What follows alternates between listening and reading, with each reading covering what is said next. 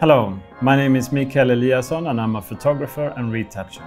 Today I'm going to show you 5 shortcuts I use on a daily basis in Photoshop, as well as how to create your own keyboard shortcuts.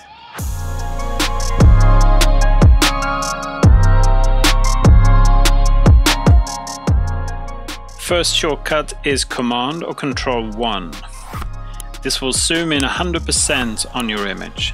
And the reason why this is so important and why we use this all the time is because at a 100% magnification, 1 pixel in your image equals 1 pixel on your screen. So that's the best and truest way to look at the details and quality of an image in Photoshop. The first bonus shortcut I'm going to give you is to press and hold the spacebar, and that will temporarily give you the hand tool, which allows you to reposition your image on the screen. The next bonus shortcut is Command or Control 0, which fits the image to the screen. And finally, you can use Command or Control plus or minus to zoom in and out in your image. The next keyboard shortcut I'm going to give you is for one of the tools that we use most in retouching. When you press B on your keyboard, you get your brush tool. The first bonus shortcut I'm going to give you is where you reset your colors to pure black and pure white. So when you press D on your keyboard, it gives you default colors. And as you can see, I now have pure white and pure black in my brush. The next shortcut you will get is X, and X will swap between foreground and background color.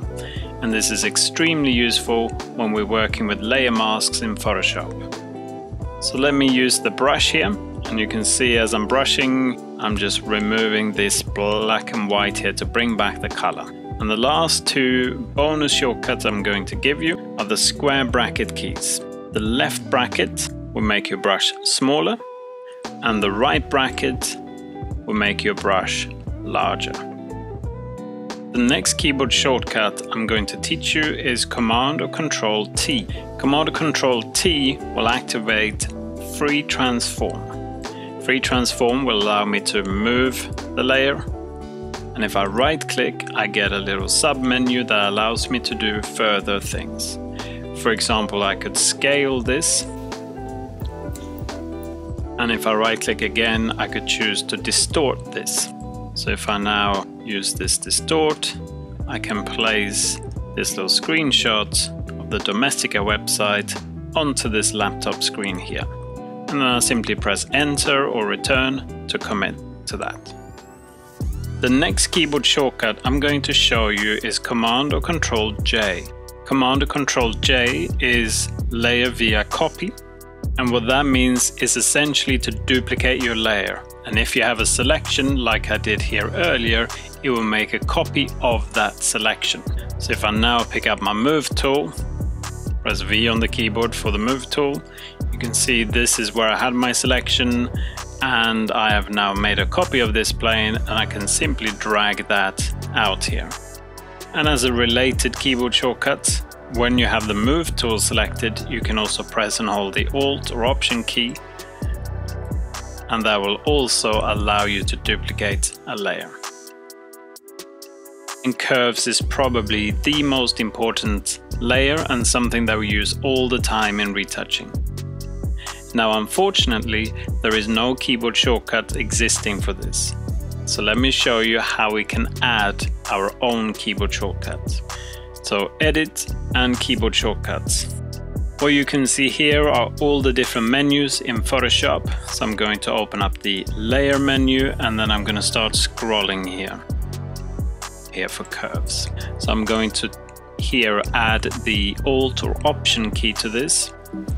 And you can see that Photoshop gives me a warning here. And it says that Option Command M is already in use and will be removed from curves with the last used settings if accepted.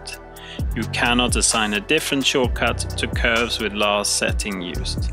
If I'm worried about that, I can change it, or I can simply say that I'm happy with that and accept it.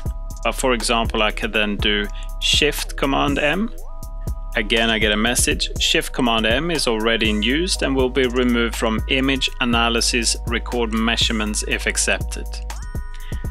I can live with that. So I can either here choose to accept and go to conflict. If I do that, it will then go to record measurements and I could then choose a new shortcut here. But as I said, I'm not bothered with that particular shortcut, so I'm just going to click OK here. So I'm going to try my new keyboard shortcut, Shift-Command-M. I'm just going to click OK to that. And what we can do with curves is work with brightness, contrast and colors.